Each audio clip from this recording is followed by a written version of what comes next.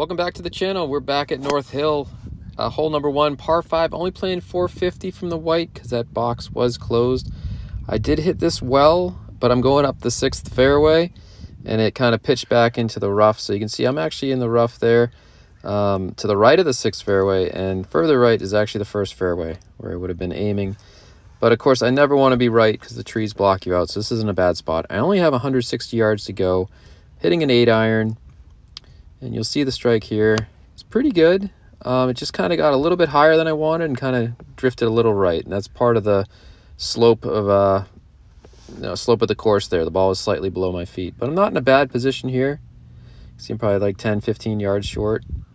Just looking to kind of pitch or chip this one on. And you see how many rehearsal swings I take?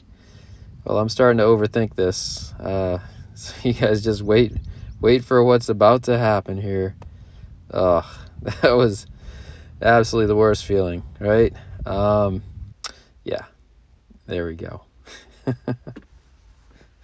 So anyway, now I've gone to the Texas wedge. Not really confident in chipping, and I figure I'll just kind of bump it up there with the old putter.